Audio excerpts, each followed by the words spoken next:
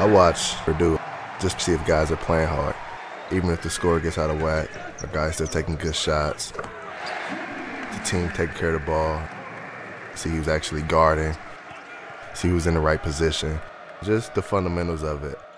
I think the little things is something I really prided myself on as a player. And I feel as though the little things can give you an extra advantage.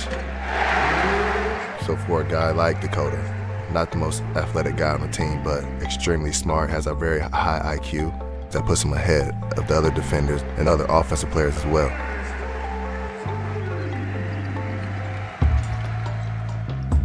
He was the worst defender on the team freshman year, probably in the league. You know, me and Ray talk about that all the time because, you know, when he first got here, I remember him saying the same thing. You know, I came in, I had mono. You know, that's just tough, especially, you know, playing basketball, you know, active sport like this.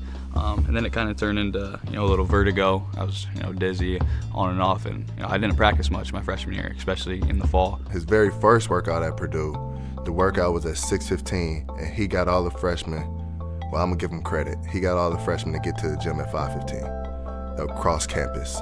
So he got them there an hour and a half early, because I told them to be early 30 minutes. You're trying to prove yourself as a freshman, and you still want to, you know, compete and do all you can to show that you belong. It was probably 100 degrees outside, and Mackey gets really, really hot and humid in there. So, you know, we're working out, and I just pass out. So I was coming down the tunnel, and I saw him to the right. He was laid out in front of a fan. He was wanting to go back out there on the floor and get back out there with the guys, but you could tell he just couldn't.